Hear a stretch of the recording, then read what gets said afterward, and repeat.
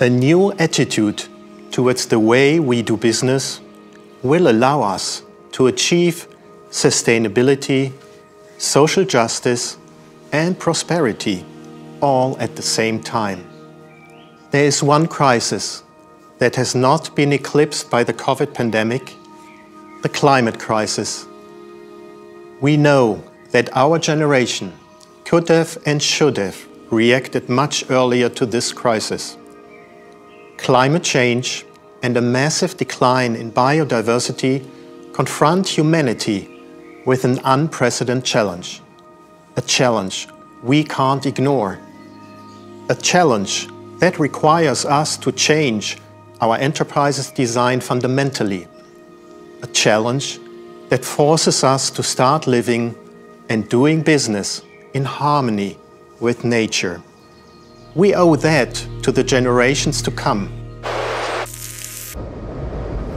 Are we able to change our behavior to find a sustainable response? Personally, I am convinced that it is possible, and that one of the keys is a different attitude towards the way we do business. We live in a global economic culture where profit maximization remains the driving force, despite many affirmations to the contrary. But we have already known for a long time that the goal of profit maximization is responsible for the massive damage to the environment as well as the exploitation of millions of people worldwide. How can we redefine economic success? The good news is that we already have the answer. And this answer is associated with a new approach to business ownership. I am speaking out of my personal experience. Almost 20 years ago, I was working in the private equity industry in Munich. The only question that drove our business was if an investment in a company returned profit of 25% or more per year. Earning money primarily for unknown investors had lost sense to me at that time, and I was looking for an opportunity to support companies in their development. I became aware of Wala back then. It was an unknown, small company at the foot of the Swabian Alp. I didn't know where that was either at that time. But there was one thing about the company that fascinated me right from the start. The company is wholly owned by a foundation, the Wala Foundation. So I became CFO of Wala, and I moved with my wonderful wife, two beautiful children, our beloved dog, and our beloved tame house rat to Ekwelden. The special ownership model enables Wala to implement a healing impulse on 3 levels. Firstly, at product level, with a diverse range of medicines made from medical plants as well as certified natural cosmetic products. Secondly, at environment level, we cultivate our plants biodynamically in our medicinal herbal garden.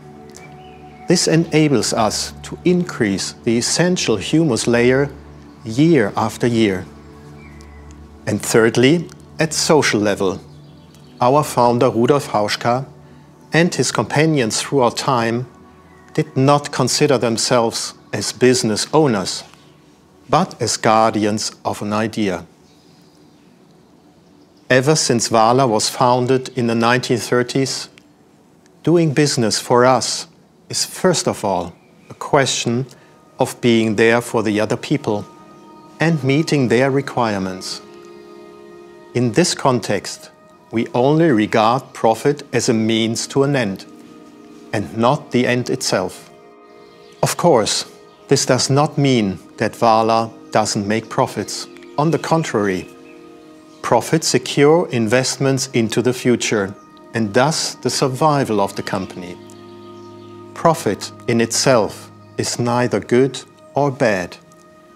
However, it is more important to ask, how is this profit generated and how is it used?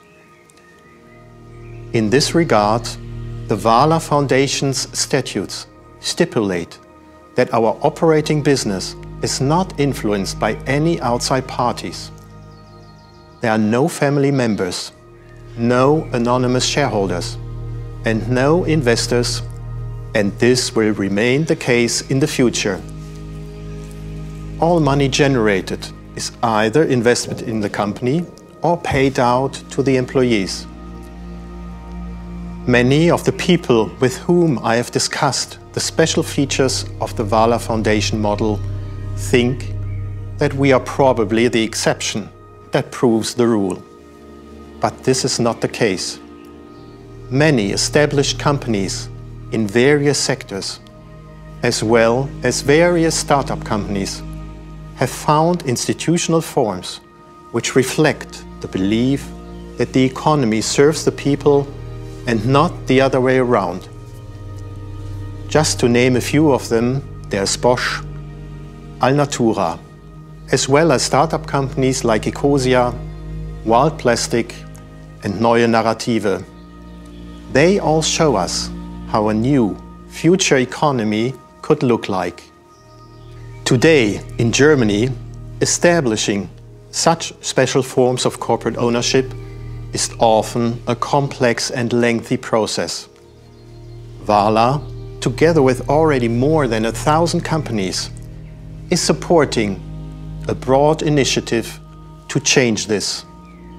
5 renowned law professors have drafted a bill which expands the existing German limited liability company law to include the notion of a company with so-called tied assets. Such a company cannot be sold and all profits stay in the company for future investments. Since the creation of the Wahler Foundation more than 30 years ago, Wahler has experienced a healthy growth rate in sales of more than 7% on average every year. And we have financed this growth without bringing in any investors. We do not need to exploit our environment or our fellow human beings to satisfy customers' needs and enjoy economic success. It is now the time to not only talk about necessary changes, but also to implement them. Wahler is proof that it works and has done so for over 80 years.